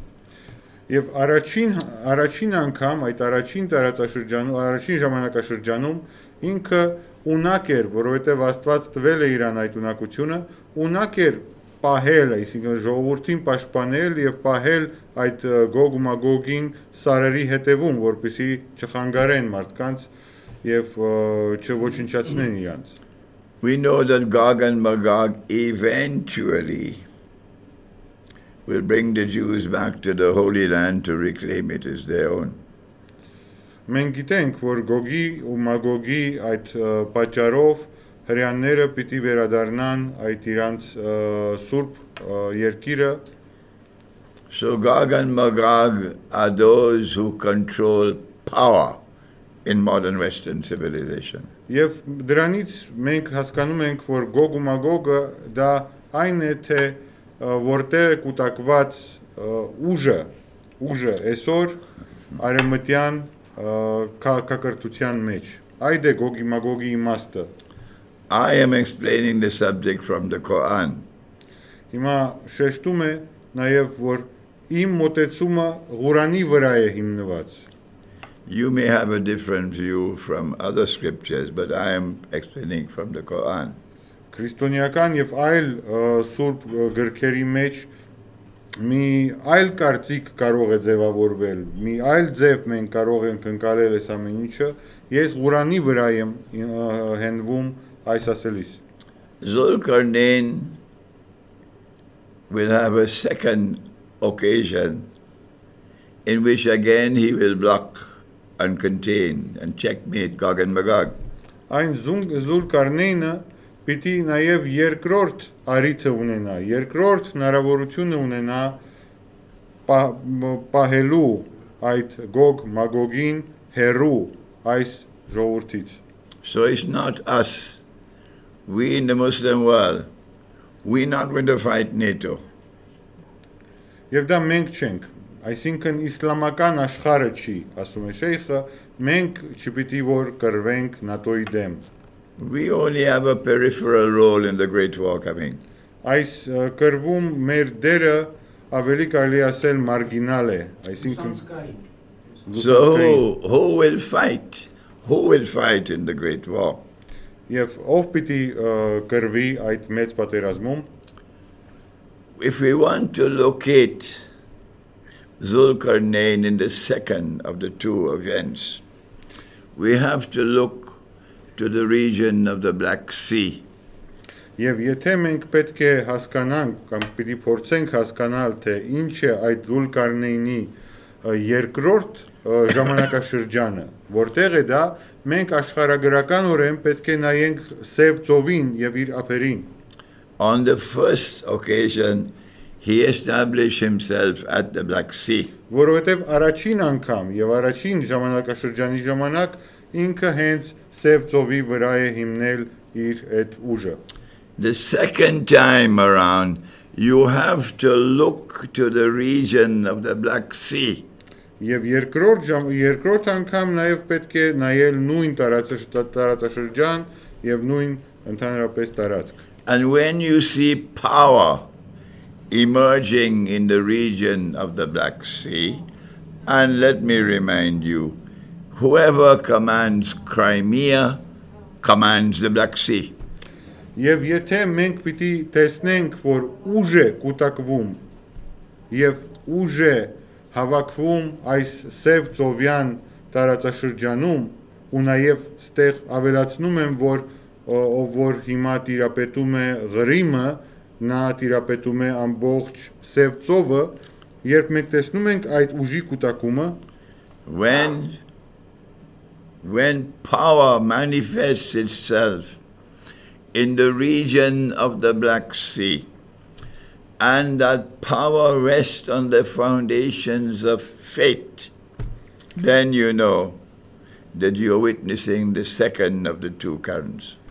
Եվ եթե մենք տեսնում ենք, որ այդ ուժի կուտակումը ոչ միայն ուժ է առհասարակ, այլ այդ ուժը հենվում է բարոյական եւ հավատքի հիմքի վրա, այդ ժամանակ կարող ենք ասել, որ երկրորդ ժամանակաշրջանն է եկել այն Զուլկարնեյնի։ So we already know the result of the Great War. We know it already. Մենք արդեն գիտենք մեծ պատերազմի հետևանքը եւ արդյունքը ինչ պիտի լինի։ Russia will contain, block and checkmate NATO in the second war, second con.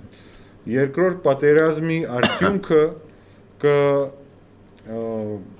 այսինքն կապահովի այն, որ Ռուսաստանը պիտի կարողանա ՆԱՏՕ-ին զսպի, արևմուտքին զսպի եւ զսպի այնքան ժամանակ, ինչքան ժամանակ այդ ունակությունը կերիքի։ The evidence is already there that Russia is already doing that. Եվ դրա հիմքերը, որ մենք այսպես կարծենք, արդեն ասում է Շեյխը, ակնհայտ են։ This is Orthodox Christian Russia, not the Soviet Union. Այս Ռուսաստանը պիտի լինի ուղղափառ քրիստոնյա Ռուսաստան եւ ոչ թե սովետական միություն։ This is a Russia which says a man can never marry another man and get a marriage certificate in Russia. Այս Ռուսաստանը պիտի լինի այսպիսի մի Ռուսաստան, որտեղ տղամարդը երբեք չի կարողանա ամուսնանալ տղամարդու հետ եւ վկայական ստանալ։ The Lord God has blessed Russia with power. Աստված տվել է ռուսին ուժ։ The power that they now have is mentioned in the Quran. Եվ այդ ուժը նաև Ղուրանի մեջ մենք տեսնում ենք, թե ինչպիսի ուժ է դա։ The hypersonic speed at which Russia's missiles now fly is in the Quran.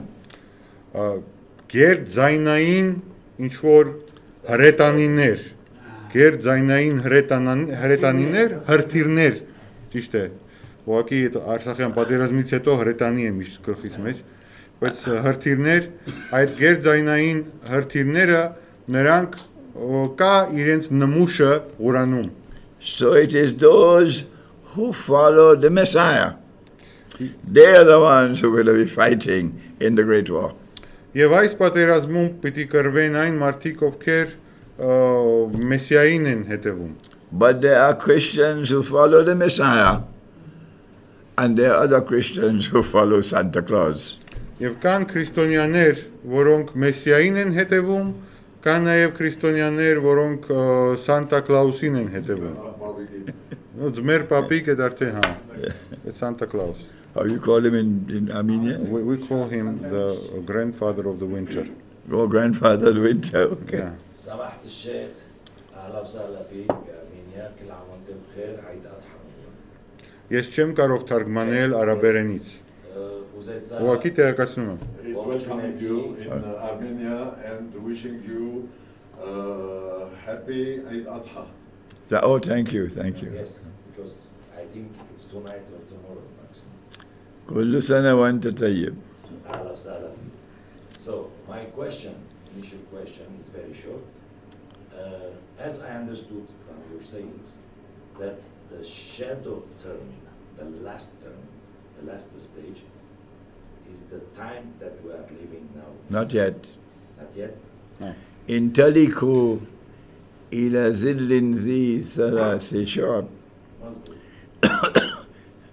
The passage from the first part to the second. Մեկ վարքյան, Sheikh, I apologize, but the Armenians need to understand what we talk about. Go ahead.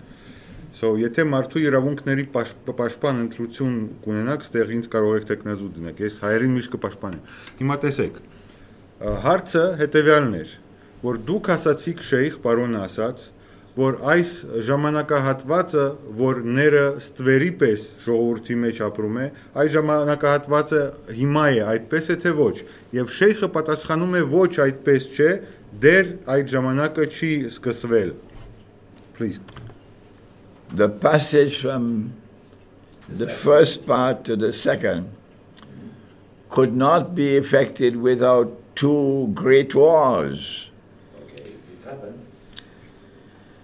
As a consequence, it follows logically therefrom that the passage from the second stage to the third stage cannot be effected without the Great War.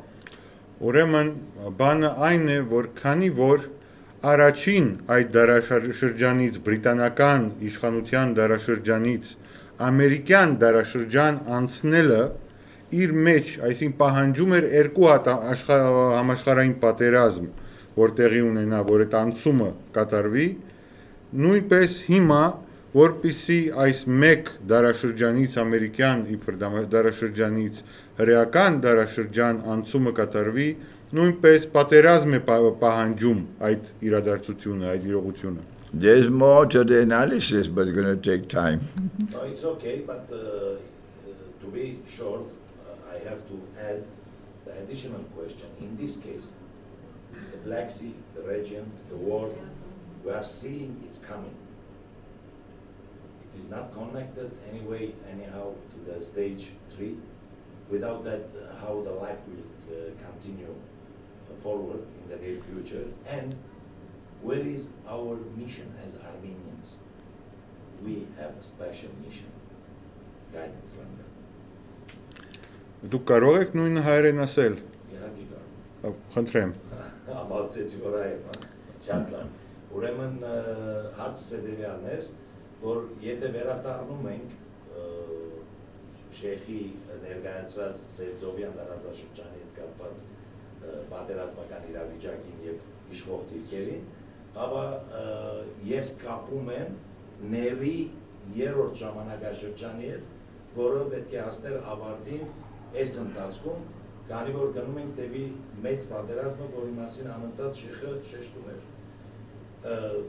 Եթե այդպես չէ, այլ այդ գաբը ամբողջությամբ ոնց էր իրար հետ կապվում, այդ հարցը տվեցի, դրանք գումարած նաև խնդրեցի ներկայացնել մեր հայկական առաքելությունը այս ամեն ինչի մեջ, մենք որ դիրքերում ենք գտնվելու, որովհետև պատմականորեն եւ աստվածայինորեն մենք ունենք այդ առաքելությունը անելու։ My first response, Please. the Quran tells you, you're first of all Christians and then you're Armenians. Right. Your primary identity is not Armenia. Your primary identity is you are Christians. That's the first thing. Ղուրանի տեսակետից մեր այսինքն հայերի մասին է խոսում շեյխը, որ հայերը առաջինը դեր քրիստոնյա են եւ հետո միայն հայ։ Առաջինը քրիստոնյա, հետո հայ։ This is in Ոչ ինքը ասած հայեր, ես ասում եմ հայեր։ This is in Surah Al-Ma'idah of the Quran. Number 2, I don't think I need to tell the Armenian Christians, they already know it, that whoever has faith in his heart is not afraid to die. Եվ իմ կարծիքով նաև պիտի ասեմ, որ հայերին կարիք չկա ասելու, որ այն մեկը, ով որ հավատ ունի իր սրտում, ինքը մահից չի վախենում։ So if there's a great war coming, and it's nuclear war, you're not going to be searching for a place to hide. Եվ եթե պատերազմ է գալու, եւ անգամ միջուկային պատերազմ, մենք պահկվելու տեղ չենք փնտրելու։ Life goes on, the struggle goes on, even though the war is tomorrow. Կյանքը շարունակվում է, չնայած որ պատերազմը վաղը կարա սկսվի։ Number 3, the Antichrist has pursued a strategy of getting people to leave the villages and come and crowd in the cities. Երրորդ բանը այն է, որ ների մարտավարություն եղել է հետևյալ կերպով, որ ժողովուրդը գյուղերից գնա դեպի քաղաքներ եւ կուտակվի քաղաքներում։ And so those who only have peanuts in their head, they look down on village life and they consider the city to be a place of progress. Եվ ուղեղը չունեցող մարդիկ նայում են գյուղացիական կյանքին եւ ասում են, որ ոչ մի արժեք չունի այդ գյուղական կյանքը եւ միայն քաղաքի կյանքն են գնահատում։ But when the Great War takes place, your supply of food, your supply of water, your supply of energy, all will be gone. Բայց պատերազմի ժամանակ, ինչպես բոլորս գիտենք, ոչ հոսանք է լինելու, ոչ կարգին հաց է լինելու եւ այլն եւ այլն։ Պատերազմի ժամանակ լինում այդպիսի բան։ In the village, people will live like a family and they will share whatever little food they have. Եվ գյուղերում ժողովուրդը ընտանիքի նման պիտի ապրեն, այսինքն ընտանիքի պես ապրելով, իրար օգնելով պիտի շարունակեն կյանքը։ But in the city, they will fight like dog eat dog. They will break down your doors to come to see if you have food or water, and they'll kill you for food and water. Բայց քաղաքներում մարդիկ պիտի սկսեն իրար ուտել եւ իրար դռները ջարդել, որպեսզի խլել մեկը մյուսից այդ մի բաժին հացը, որ կշտանան այդ օրը։ So this is the first and most important thing you have to do in preparation for the Great War. That you must have a place in the countryside, far from the city, to where you can retreat, where you will have food, you will have water, and you can use wood to build a fire to cook. Եվ այս խորհուրդն է, որ ձեզ պիտի տամ, որ եթե ունեք հնարավորություն կամ փորձեք ստեղծել ձեզ համար այդ հնարավորությունը, որ գյուղում քաղաքից մի քիչ ավելի հեռու ունեցեք մի հողակտոր, ունեցեք մի տնակ, որտեղ դուք կկարողանաք ապրել, երբ պատերազմը այդքան մեծ ծավալ կունենա։ Okay. Last question, when we are expecting that time? I tell you, the answer is soon. How soon, I don't know. Պատասխանը այդ հարցը հետեւյալն էր, իսկ երբ է լինելու այդ պատերազմը, Շեյխը ասաց շուտ, բայց ինչքան շուտ չեմ կարող ասել։ Thank you. Աստված գիտի։ Շնորհակալություն։ Ես շատ կարճ կտամ հարցերը։ Նախ շնորհակալություն եմ հայտնում այսպիսի լավ լեքցիայի համար, անչափ շնորհակալ եմ։ Իմ հարցը վերաբերում է Թուրքիայի։ Հարցը վերաբերում է հետևյալ կերպ։ Երկրորդ համաշխարհային պատերազմից հետո Գերմանիա դաշնակից է Գերմանիա։ Թուրքիան դաշնակից է Գերմանիա։ Թուրքիան պատերազմի ավարտից հետո բոլորը պատժվեցին, նկատի ունեմ Իտալիա, Իսպանիա, Ճապոնիա, Թուրքիան չպարտվեց, թե պարտվեց, թե հաղթեց, չհասկացան, ասինքն դրան ոչ մի բան իր հետ ոչ մի բան չկատարվեց։ Այդ մի հարց, երկրորդ Իրանա վերաբերում, քրիստոնական քրոնի մեջ շատ բաներ կան, ճյուղավորումներ կան։ Ուղղակի համար հասկանալի չի։ Այդ Թուրքիայի որ ասենք այդ ճյուղը, որ իրանք հավատում են, թե ոնց ձևավորել չգիտեմ, պատճառն ինչ է, որ դες ժողովրդի նկատմամբ այդպես սասոնալից են վերաբերվում։ Այսինքն իրանց համար մարդ սպանելը խաղոպար է, գուցե չգիտեմ ես ոնց բանալացել։ Ես հասկանում եմ ձեզ, շատ լավ։ Okay, two questions. Question number one, it's in regard to Turkey. In the First World War, Turkey and Germany were allies. And after the First World War, every ally of the defeated countries, the powers that were defeated, they were, and the Second World War too, he said, they were somehow punished by the international community. How is it that Turkey wasn't punished? Why did Turkey get away with everything? That's the first question. But the second question is that the gentleman said, our society as the Christians, we have different movements and different kind of branches of religion within Christianity. You must have something like that also within Islam, because otherwise how do we explain that the people of Turkey are rejoicing in spilling blood of the other people, whereas you're talking about a different thing? I did make mention of the fact that Britain continuously protected the Ottoman Empire, did I not? You did. Ի պատասխան ձեր առաջին հարցին պիտի ասել եմ կարծեմ, ասաց Շեյխը, որ Բրիտանիան շարունակեց եւ միշտ շատ սատարում էր եւ օժանդակում էր Թուրքիային։ Կարծեմ ասել էի։ It's the same thing with Adnan Khashoggi. Այդ Adnan Khashoggi պատմությունը եթե գիտեք, the American people, they know that it was Mohammed bin Salman who ordered the assassination.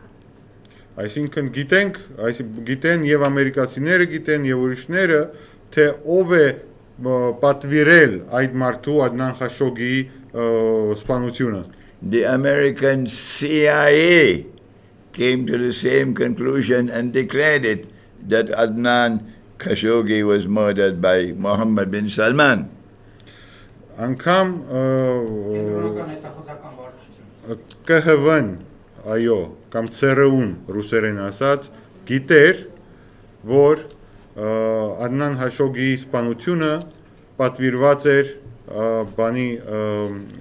Mohammed bin Salmani կողմից։ But Donald Trump said that our political alliance with Saudi Arabia is more important to us than the truth concerning Adnan Khashoggi. Բայց Դոնալդ Թրամփը ասաց ժամանակին, որ մեզ համար մեր հարաբերությունները Սաուդյան Արաբիայի հետ ավելի կարևոր են, քան այդ պատմությունը եւ իրականությունը, ճշմարտությունը Adnan Khashoggi-ի դեպքի վերաբերյալ։ It's called the politics of expediency rather than morality. Հարմարվողականության քաղաքականությունն է եւ ոչ թե բարոյականության քաղաքականություն։ President Biden, during the elections, he said about Mohammed bin Salman and Saudi Arabia, that they are a pariah, meaning we should have nothing to do with them, we must condemn them. But now, next week, Biden is flying to Saudi Arabia because of oil. So it's called the politics of expediency rather than morality. That was Britain and the Ottoman Empire. That was Europe, the Allies and the Ottoman Empire. The politics of expediency rather than morality. Ուրեմն Բայդենի մասին նաև ասաց, որ Բայդենը նախքան դառնալ Ամերիկայի նախագահ, ինքը միշտ ասում էր, որ Մուհամմադ բին Սալմանի ու Սաուդյան Արաբիայի հետ ընդհանրապես չեն կարող հարաբերություններ ունենալ այն պատճառով, որ այդ մարդուն Ադնան Խաշոգիին այսպես սպանեցին, բայց հետո երբ դարձավ նախագահ ու արդեն հիմա հենց այս տարածաշրջանում, այս ժամանակաշրջանում ինքը հանդիպում է ունենում Մուհամմադ բին Սալմանի հետ միայն նրա պատճառով, որ այդտեղ նավթ կա եւ նավթի կարիքը կա եւ մի բան պետք է արվի, որպեսզի Ամերիկան այդ նավթը ստանա։ Այսինքն խնդիրը ստեղ բուն խնդիրը շահ է եւ այդ շահը հետապնդելիս մարդիկ չպիտի արդեն նայեն ոչ բարոյականությանը, ոչ այլ իրականությանը։ I said to you that in the same way that you have Christians who follow Jesus and other Christians who follow Santa Claus, similarly we have Muslims who have a Qibla, meaning the direction of prayer, which is Mecca. And we have plenty Muslims whose Qibla is in Washington.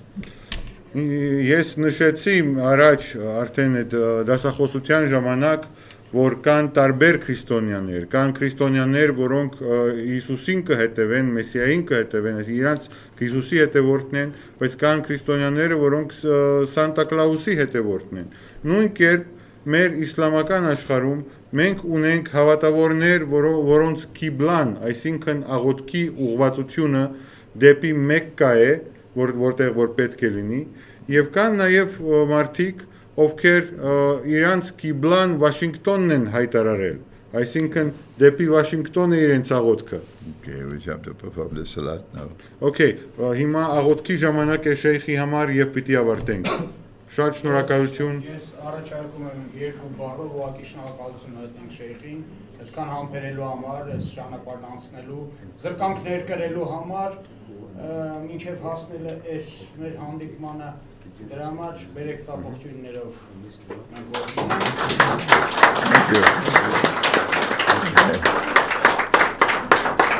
Yeah, yes, okay, we need a Qibla.